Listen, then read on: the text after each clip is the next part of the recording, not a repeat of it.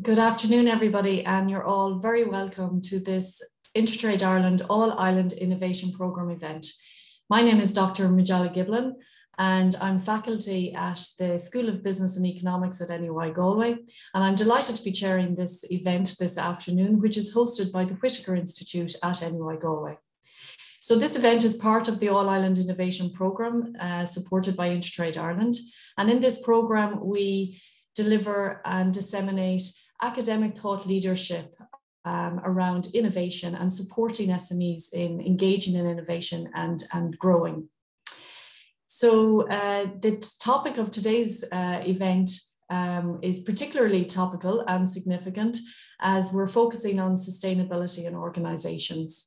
So in general, there's agreement that it's important to strategically embed the Sustainable Development Goals in SMEs. But how we actually go about doing this is a challenging question.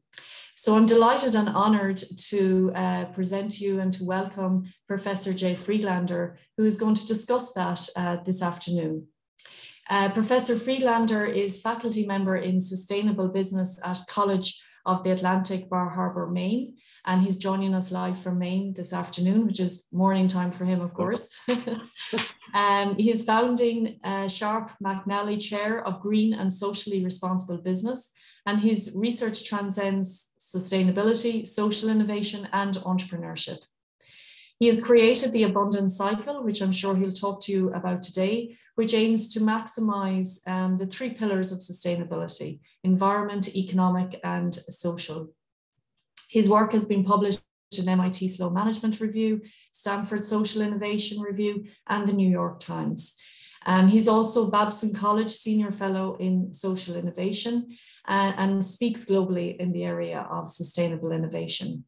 Prior to joining the College of the Atlantic, Jay was the Chief Operating Officer as well for Au Naturals Inc., which is a natural and organic fast food restaurant group. So we'll structure the event as follows for this lecture. Jay will present for approximately 30 minutes or so. And then please use the Q&A function that you see at the bottom of your screen for asking any questions or indeed posting any comments that you have for Jay. And then at the end of these presentations, we'll go through those questions and comments and Jay will address them. So without further ado, I'd like to hand you over to Jay, and I very much look forward to your presentation, Jay. Thank you so much for joining us from Maine. Thank you, Majella, and thank you for having me, and hello to everyone. It's an honor to be here, and this is a topic I'm incredibly excited about, and I've really spent my whole career working on. I'm going to share my screen with you and put up the presentation. So just let me know if that, let's see here. Are we all good? Can yes, you see? Okay. We can see. Terrific.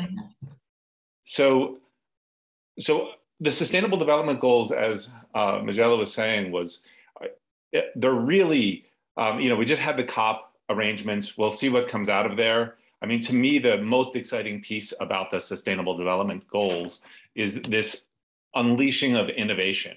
And before we go there, just to give you a sense of where I'm coming from. So I live in the United States right here on this small island. So I felt very comfortable being part of the All-Island Innovation Program. Indeed, I think there's a ton of innovations happening on island communities everywhere. So this is a quick look at what my island looks like. I actually live in the town that's just down here in Bar Harbor, Maine. And I teach at College of the Atlantic, which has a real history of creating solutions. And we're an Oceanside campus in Maine. And that has been cited for the last 6 years as the most sustainable school in the United States by the Princeton Review. My program and the college has been recognized in a number of areas, everyone from the National Science Foundation to NASA. We've been in the press, as Majella mentioned, for higher education, also in innovation with a range of things from Fast Company, Triple Pundit, et cetera, in the business and media press, as well as in the general press from the New York Times, the AP, et cetera. So it's a small school on the coast of Maine, but is seen as a real innovator, particularly in the area of sustainability. Now, as Majella mentioned, I come at this as both an entrepreneur and a professor. And in fact, when I was an entrepreneur working in the natural organic foods industry, the models you'll see and the perspectives I'll be talking about really came out of that. And I developed the abundance cycle, like many good entrepreneurial endeavors, because there was nothing there at the time when we were, when I was working in the natural organic foods industry. And also I was a professor at Babson College at the time, and I was looking for good models on how to incorporate sustainability seamlessly into the enterprise. And I couldn't find any. So like many entrepreneurs, I went out and created one. Now I've given this presentation or derivatives of it in about 17 different countries all over the world, everywhere from Greenland to Australia and Japan and Mexico. I just spent this last summer in Colombia. And small and medium-sized enterprises, to me, are really, the backbone of the economy. And many of them are facing the same problems that larger corporations are facing as well. And that Majella brought up, which is, okay, I love the Sustainable Development Goals. I'm all for them. And this question of like, okay, but what do I do with them? How do I actually incorporate them into my enterprise? And so this morning, or this afternoon rather, for you, we'll be looking at how you can unleash innovation with the Sustainable Development Goals. And we'll really be following, there'll be three sort of phases or vignettes that we'll go through. And this will all happen rather quickly. And then we'll go into the master class afterwards to dive a little bit deeper. But the first is really changing perspective and moving from this idea of scarcity and risk and compliance to opportunity and innovation. I'll show you a way where you can benchmark best practices fairly easy and see how you're doing versus your competitors. And so then you can see, who do I need to look at to get some of these best practices? And then finally, we'll move into the strategic innovation, and we'll look at how you can merge your strategy and sustainability with the abundance cycle. And in each one of these phases, it's about improving your performance along sustainability and your enterprise. And now, as we go through this, I think what should be running in the back of your mind is, how can I apply this to my enterprise? What are the lessons that I can take from this? Which are the pieces I can use? And from what I've seen, if you don't start with changing your perspective on how you see the Sustainable Development Goals, the other pieces don't matter as much. So we're going to spend a little bit of time there and then move through these things. As I said, this will be rather quick. I do, much longer seminars, but this is just kind of a taste. And you can definitely check out the Abundance Cycle website, abundancecycle.com, for more information. So to start with changing perspective, I don't know about you, and I know you're at midday over in Ireland. I'm just starting my morning here, but I think you can remember way back to this morning when you woke up. I don't know, I wonder how many of you leapt out of bed this morning and said, oh, I really want to sustain.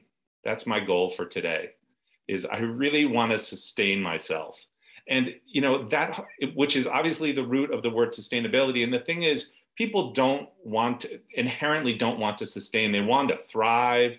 They want to grow their businesses. They want society to be richer. And so the very word sustainability is sometimes fraught. And a lot of it has been framed up as a series of trade-offs. And so we're looking to shift that perspective around.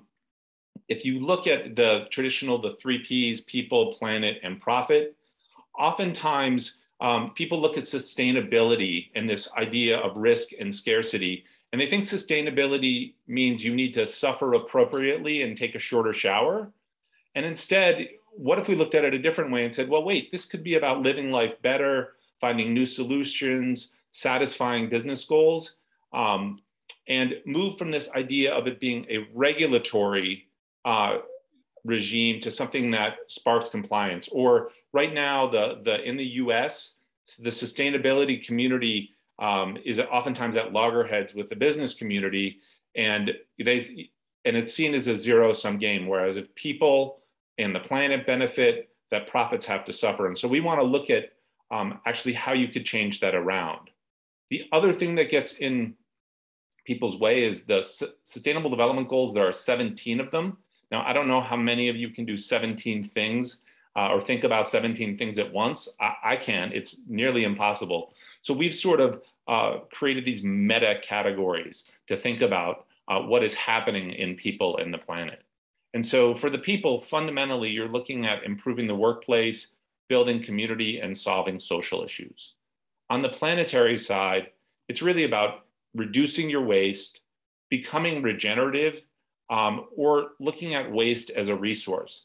Now, instead of looking at these things as something that must inherently impede business, what if we looked at these things as ways that we can achieve the goals that business wants to achieve, such as reducing risks, cutting costs, and growing sales? And so in the best of worlds, when you're looking at people and the planet, this becomes a new filter with which you can look at your business and really unveiling a new perspective of how do I think about people and the planet in ways that will help my enterprise. Now, if you step back for a moment from the sustainability question, having a new perspective is a key aspect of all entrepreneurs, right? They see problems or they see solutions where other people only saw problems or never even noticed that something was wrong. And so by asking a new set of questions, you find new solutions to problems. So, on the one hand, you could look at sustainable development goals as government demands or a regulatory regime that people are trying to impose. But what I do is I think about them as new sources of value. And so like the abundance cycle, all of these things are the abundant perspective. Each one of these, will cause you to ask a new set of questions and look for new solutions. And so briefly, I'd like you to consider the cardboard box, right? And now, what could you create with a different perspective if you looked at a cardboard box? And this is something that is fairly ubiquitous around the world. It's used, for shipping objects. Oftentimes, the most popular present at the holidays is not the gifts themselves, but the actual cardboard box. But let's just take a UN Sustainable Development Goal here, like responsible consumption and production, and consider what could we do with this box. Now, there's a company in China called Nine Dragons Paper, and the woman who founded this saw this cardboard box, and instead of seeing it as a piece of garbage, she saw it as an opportunity. And so what she started doing when she began her company, a small enterprise, she was taking waste from dumps in China and recycling them and recycling the cardboard. And eventually, this small business grew, and she went to the most wasteful place on the planet, right, the United States. And then she started buying all of our cardboard boxes that we were throwing out because we just saw them as waste, something without value. And she shipped them back to China in empty container ships, remanufactured them, and then brought them back to the US and sold them. And then what did? We threw them out, etc. And the cycle continued. Here is the woman. Her name is Zhang Yin. And today her net worth is about $4 to $5 billion. And she's one of the richest women in the world. And again, this just started out as a small enterprise, taking waste that, taking something people were throwing out, saw as waste, and use that waste to create a new product or as nutrition or food to build something new. When China started cracking down on foreign waste being imported, part of what was so interesting about this story is Zhang Yin and Nine Dragons Paper bought mills in the United States, in Maine, where I live, and Wisconsin, and today they're processing 1.1 million metric tons annually and employing over 1,100 people. So the value that you seek is incredibly important, and it guides your creation. And so that abundant perspective is essentially a new lens to look through. These new perspectives have the opportunity to create radical transformation. We just looked at this one instance, but to be clear, it is not just measuring impact and compliance. It's about redefining your possibilities and maximizing abundance. And the people who have looked at this, have said there's approximately $12 trillion annually in market opportunities. in all sectors of the economy, from mobility to healthcare, to energy efficiency, affordable housing, circular economy, manufacturing. So there is a ton of opportunity waiting for nimble, small and medium-sized enterprises to get in on it. So one of the things to think about is, what are your boxes, right? And how could you think about them differently if you started looking at your business and asking new sets of questions? And wait, what could we be doing to create no poverty, or affordable clean energy, or sustainable cities, or gender equality? And so that's really the first start of the process, is instead of looking at these as burdens, start looking at these as opportunities. Now, in terms of benchmarking best practices, you can think about your enterprise as being on a progression, right? A progression from sort of 0.0, where you're a bad actor, and this would be a company that is maximizing profits at any cost, right? Only concerned with what makes us the most profitable, regardless of whatever we have to slash or laws we have to break. The 1.0 version of this is a law-abiding company. And the idea here that you will pay the required taxes, but not a penny more.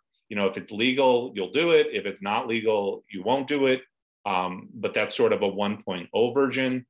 The 2.0 is you're a socially responsible company. And this is great because you're probably giving money to local nonprofits, or you're volunteering, you're showcasing volunteer efforts and things like that, but it's not really embedded in your strategy. So when times are tough, right, you can curtail those things easily. The strategic company, the 3.0 version, will really seek abundance to enhance competitiveness, but only when the dollars and cents make it work. And then finally, the most elevated company, that would be a systemic company. And these are really the regenerative companies, the companies that seek to be a regenerative force for communities and the planet. Now, as you go through this, on this left side over here with the bad actors, you have a lot of risk and exposure, right? And a lot of danger from what may come. And then down on the other end here, you have a lot of opportunity and potential. And so let me give you a couple of companies, and these are large companies, because I just wanted to use brands that I felt people were entirely familiar with. I could point to different companies here in Maine, small, medium-sized enterprises that are doing this as well. And I would say doing it better than some of the examples I'm going to use, but I wanted to make sure you knew the companies so that you would be familiar with them. So the example of a bad actor would be, Volkswagen, right? So they had the emissions cheating scandal. There's been tens of millions of vehicles recalled. They've had to pay $30+ billion. Several executives were imprisoned. Their stock price, when the cheating scandal came out, went down by 40%. And so they're a really good example, and they're trying to rehabilitate their reputation even to this day. A law-abiding company would be Airbnb, right? They're adhering to the local ordinances, but there are massive impacts happening outside of the company that they're not necessarily addressing. Microsoft, who has talked about offsetting all of their emissions from the moment they began, really is what I would say is doing social responsibility, highlighting these efforts, but it's not necessarily embedded in their strategy. And then you have Unilever, right, who touches billions of people worldwide every day. They've had a lot of movement going to zero waste, reducing resource usage, et cetera. And then just to juxtapose with Volkswagen, you have Tesla, right? And Tesla really reinvented the electric car.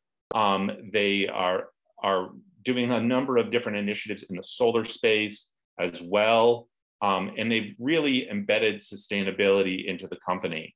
And right now, if you look at Tesla, shockingly, they have a market capitalization of over $1 trillion, right? They're worth as much as the next 10 largest automakers combined.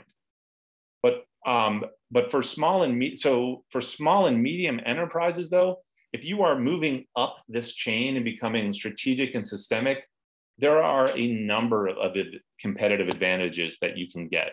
So for your customers, it's all about, creating fierce loyalty, getting a second chance where literally people would leave you comments on your website saying things like, wow, this experience wasn't what I expected, but I believe in what you're doing, so I'll be back. You get fierce brand advocates promoting you on social media. For employees, you become an employer of choice because people believe in your mission. They've also looked at productivity, and people work harder for a cause they believe in, which is not really a shock, or it shouldn't be. And also you create this culture of innovation because you are constantly trying to improve and drive things to the next level. On operations, you're reducing waste, finding new business models, restructuring your costs, so you can be putting money where it counts. If you are raising money, you can find you can reduce your liabilities, increase your valuation because you have this added brand appeal, and find capital that's patient and be willing to support your growth because of the impact you're having. And on the marketing side, part of this is about discovering new experiences because you're doing your business in an entirely different way and building your brand and creating something that's tough to replicate.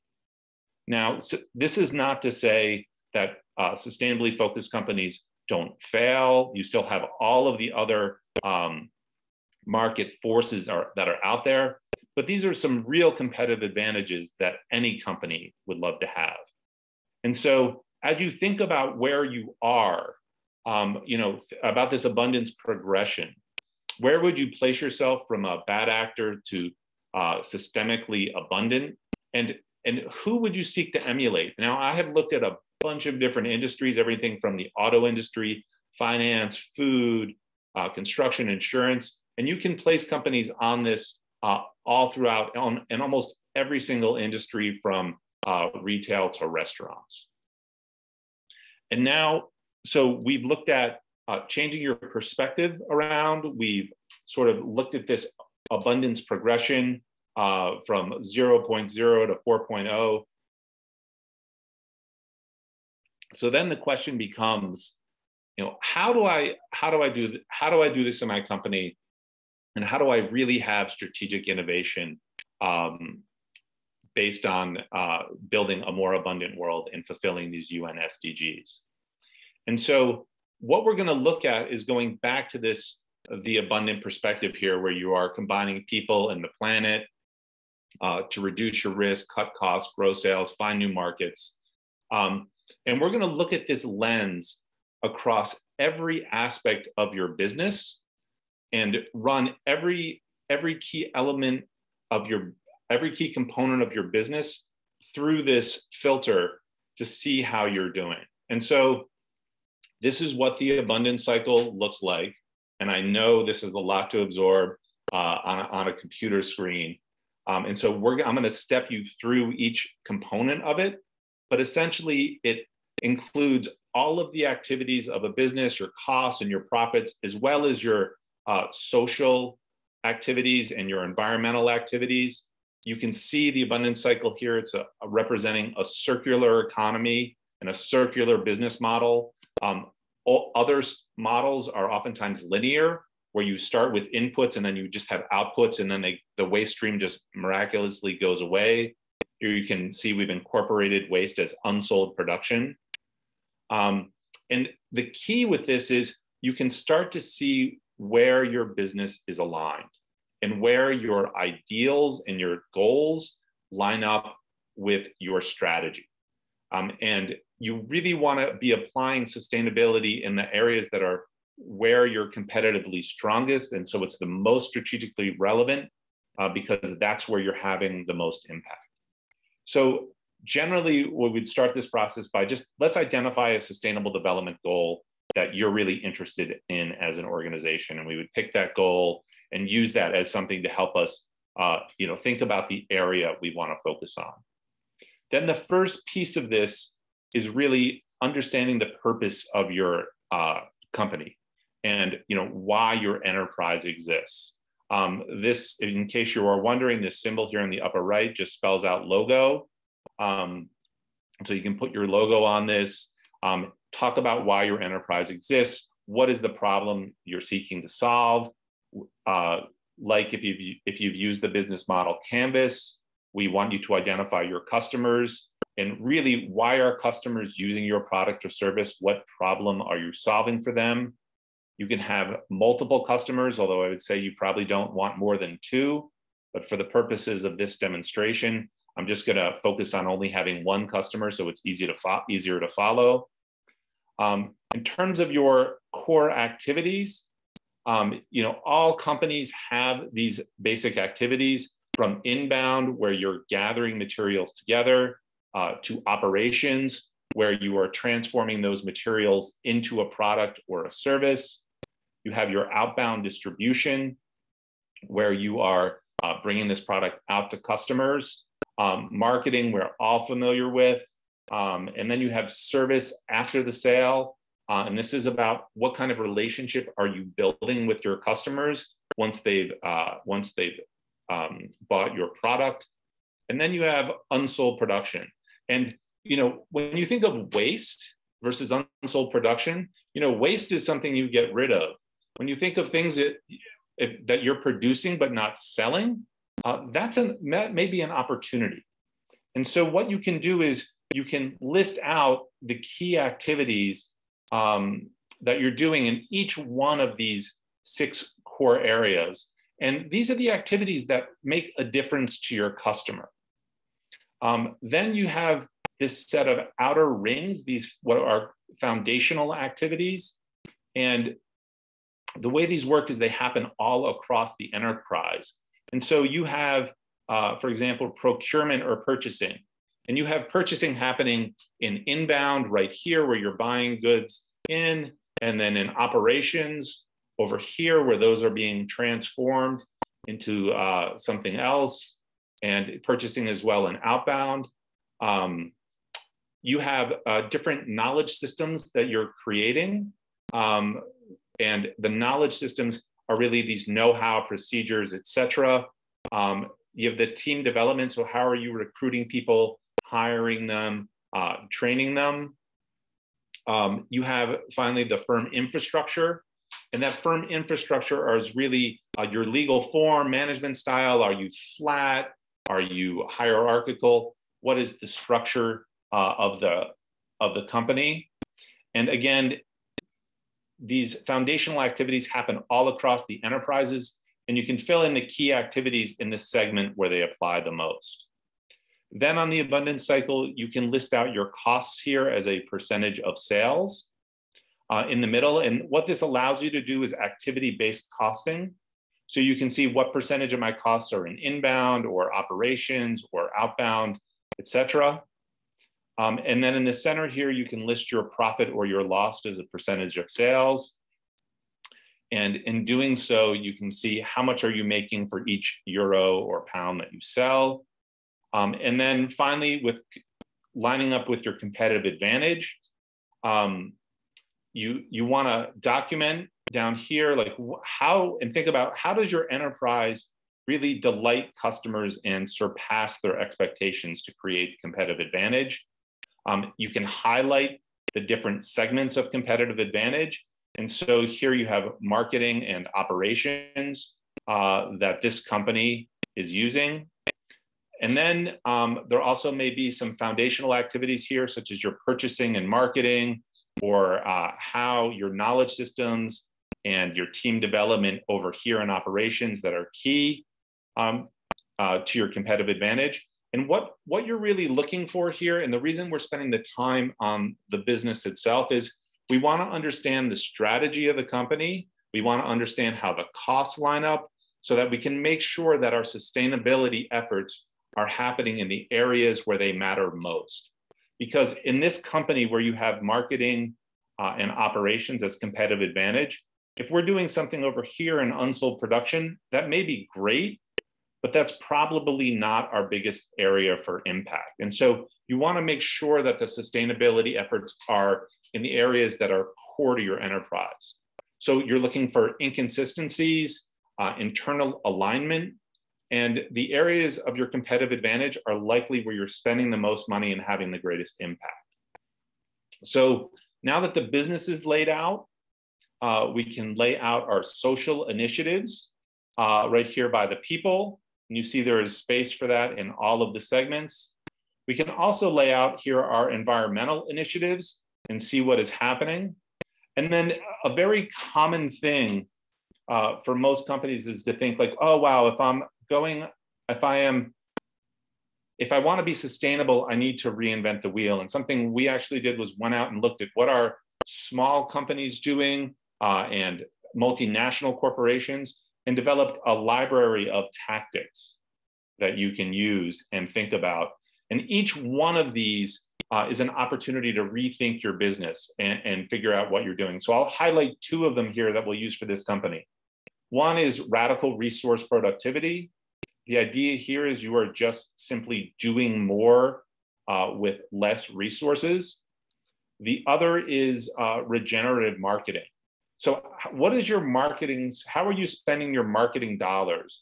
And instead of spending them just to think about them as advertising, how can you spend those same dollars to be a regenerative force?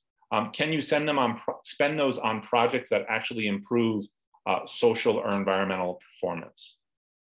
So if we go back to our abundance cycle, you can apply those tactics here, and you can see here on the social side for our marketing spend, we're using regenerative marketing. And up here in operations, we're using radical resource productivity to rethink our operations and really take them to the next level and improve efficiency. So if you were filling this out digitally, which you could do, you would have something that looks roughly like this. If you were to go and download the abundance cycle, and this is one that was done in a program in Denmark. And these folks were looking at using unused shipping containers as grow boxes for vegetables. And you can see here their company purpose listed right here. You can see they started with one tactic, which was waste is food. How do we take a waste product and use that as a resource? But they incorporated impact investing and micro enterprise. And you can see these three different sticky notes up here with their different customer groups. So the quick journey we've been on this morning was really, we started with changing perspective, moving from scarcity, risk, and compliance to opportunity and innovation, then into benchmarking best practices, and finally merging strategy and sustainability with the abundance cycle. And each one of these creates a new opportunity to find innovative practices. If you'd like to check out the abundance cycle, there are templates you can download, or you can go to Miro, and right here is the website. In the Miroverse, there's a template for the abundance cycle, and you can see here, over here you have instructions, a demo abundance cycle, as well as all of the tactics defined. And here are multiple abundance cycles, so you can iterate your journey. And so on Miro, you'll find this video, instructions, and all of these pieces that I talked about. So with that, I guess I'll take a breath and turn it over to Q&A, and thank you. Great, and thank you so much, Jay, for a real practical talk on how to really embed sustainability in organizations. And we'll be able to send out the web link here to these and the different templates and that to all those that have registered. Just before we kick into some of the Q&A from the audience, I was just wondering, do you have an example of a company that went through this process of the abundance cycle? And I'm sure we'll get into the more details of it in the masterclass for particular SMEs and coming from their own interests. But do you have an example, maybe, like I know you showed a picture there of an SME or business working on it, but yeah, maybe an example of how an organization kind of did change as a result of going through the process. Yeah, I mean, so we worked, I've done this program with, for-profit organizations, nonprofit, and governmental. And I think of, just one quick example off the top of my head is this last fall, we were working with a t-shirt manufacturer, who is in Mid-Coast, Maine, and who does screen printing and other pieces. And for them, they were really trying to figure out, they started charting out what they were doing in the different area, and it led to different innovations around like different suppliers, locating different suppliers. Could they, instead of competing as a commodity product, were there ways that they could differentiate through the supply chain and become more of a premium producer and have, and change their margin structure around? The other thing they were looking at was inter-store shipping, because they were both a manufacturer and then they had 4 or 5 stores around the state. And so they were looking at new ways of shipping to reduce packaging costs. And so those were some of the innovations that came out of working with them over a few-week period. Great, thank you very much. And just in the Q&A, there's a question around, I suppose, like a lot of SMEs are dealing with COVID at the moment and trying to, I suppose, perhaps maybe in a bit of survival mode. Is now a good time to invest in looking at sustainability, or do you need, I guess, resources in the background in order to engage in this? Yeah, so I think there's been this mythology around sustainability that, one, you always have to make the product more expensive, and 2, you need a ton of resources to do this. And I don't think either of those are true. I think the one thing, and I imagine Ireland is similar to the US, where the thing that's been most remarkable to me about COVID is I have seen so many businesses reinvent themselves. And there are projects that they have undertaken, like I just think of like the restaurant industry or even grocery, where people have instituted online ordering, delivery, things that they would have said, oh my gosh, I don't have time to do that. I can't change my business model. I have to have people coming in my shop. And then suddenly they converted towards all curbside pickup. And so, yeah, I would say, the time to do this is now. I would say the other piece with this is, one of the nice things with the abundance cycle is you can chart out where you want to be, and then look at like, what are those first steps that we can take that are maybe not, retrofitting the entire store, or, there may be some simple things you can do, like on the marketing side. Like in COVID, could you have a regenerative marketing campaign that brings the community in and helps people find and build community as a result of your marketing efforts? Like that may be a really low hanging fruit. Or I know in the US, we're facing a lot of inflation.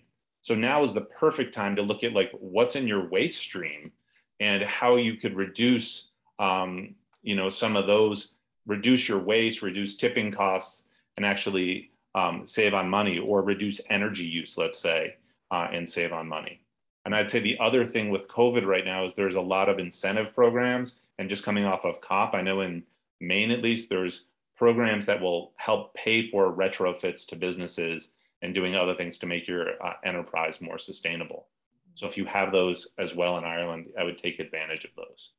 So there is like creating efficiencies that you can, reducing waste, and then also, exploiting opportunities. And then also there's funding mechanisms around this to help SMEs.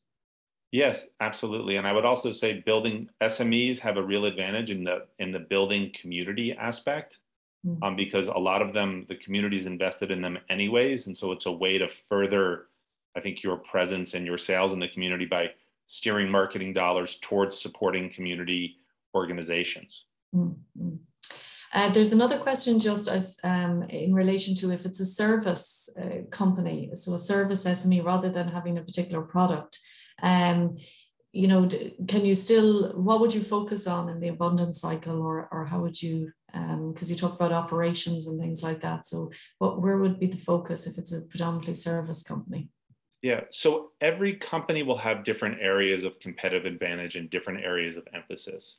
And so, if you're a manufacturer, like obviously maybe inbound and operations. If you're a service company, it could very well be inbound and, training your people.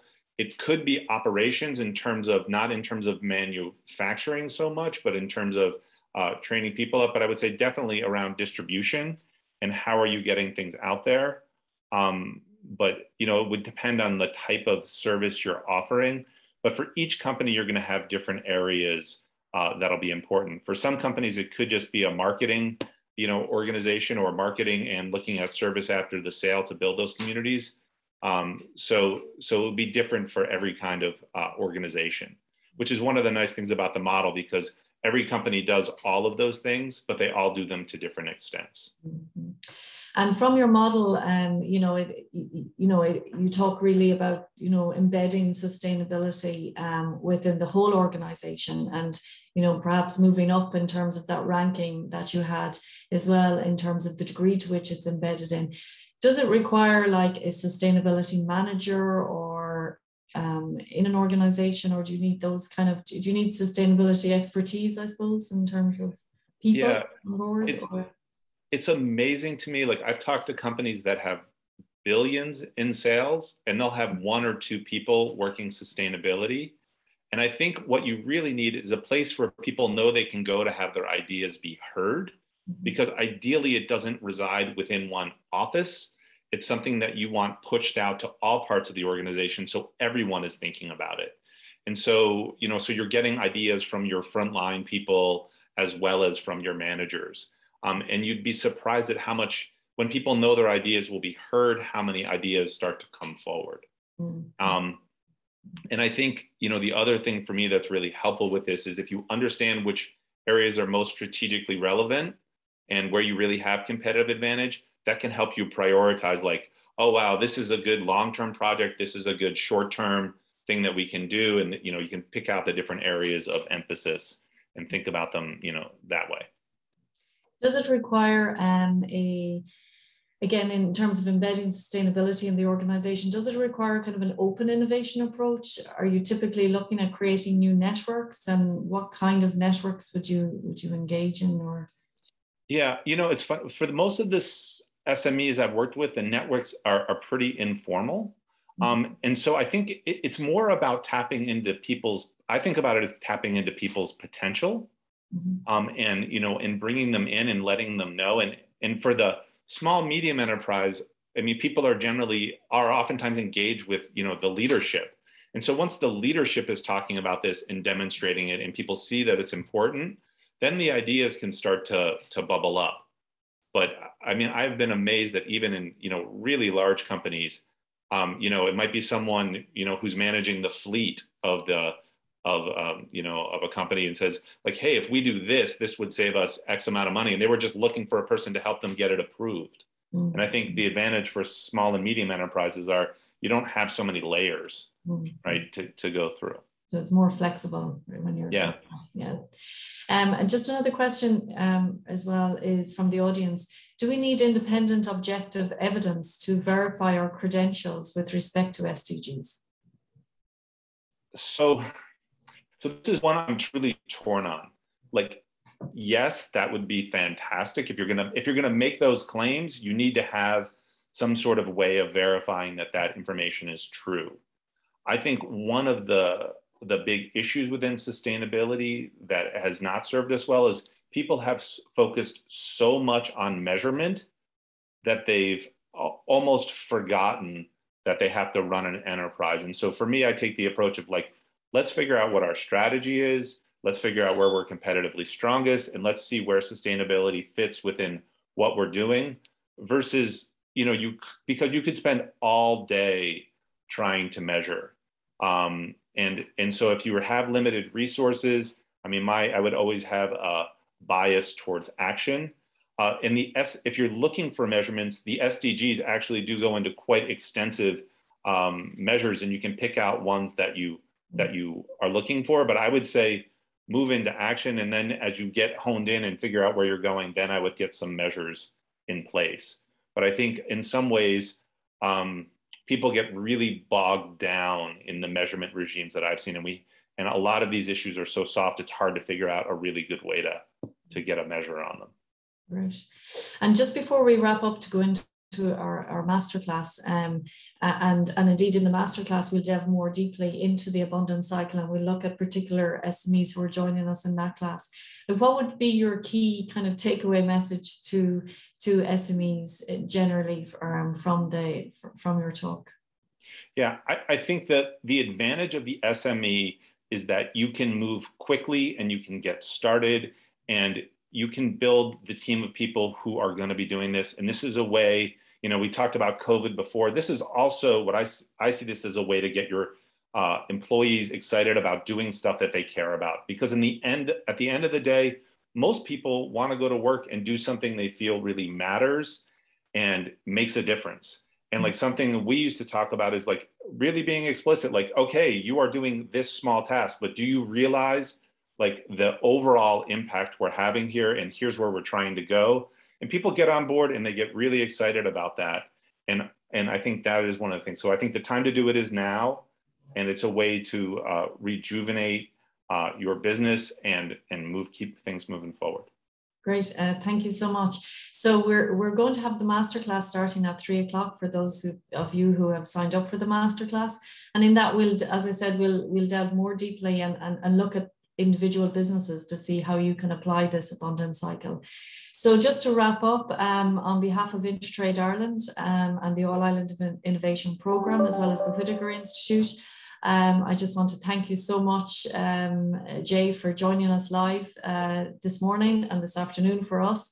And thank you for those wonderful insights that were a very practical way of looking at sustainability and embedding them in SMEs. So we'll break now for 10 minutes or so, and we'll start at 3 o'clock. There is, for the masterclass, there is a separate link for people to go into, and that was sent out to you by email, so you'll be able to access that link. So, and in that we'll look more closely at the SMEs. But thank you so much again for the lecture, and thanks also, of course, to Intertrade Ireland, who are our supporters and our sponsors of these programs, or these events.